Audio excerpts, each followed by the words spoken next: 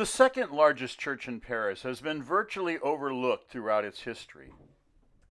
Construction of the present-day Saint-Sulpice building began in 1646 and was dedicated to Sulpitius the Pious. Completion wouldn't be finished until approximately 1780, with numerous architects adding their various touches and modifications. The completed church features a distinctive Baroque facade and lopsided appearance. The north tower is nearly 240 feet tall, but the south tower was never completed and is 17 feet shorter. During the French Revolution, while Christianity was suppressed, the church became a place of worship for the Supreme Being and renamed the Temple of Victory.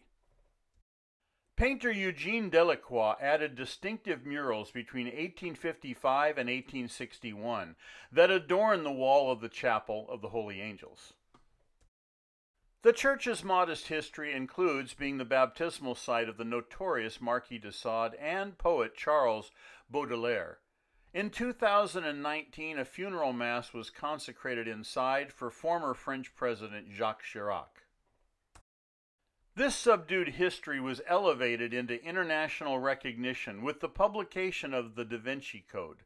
The church is featured prominently in chapters 19 and 22, where the albino monk Silas visits the church on his quest to unlock the secret of the Holy Grail. During filming of the movie, the actual church exterior would be viewed with the interior digitally recreated in the studio using green screen technology.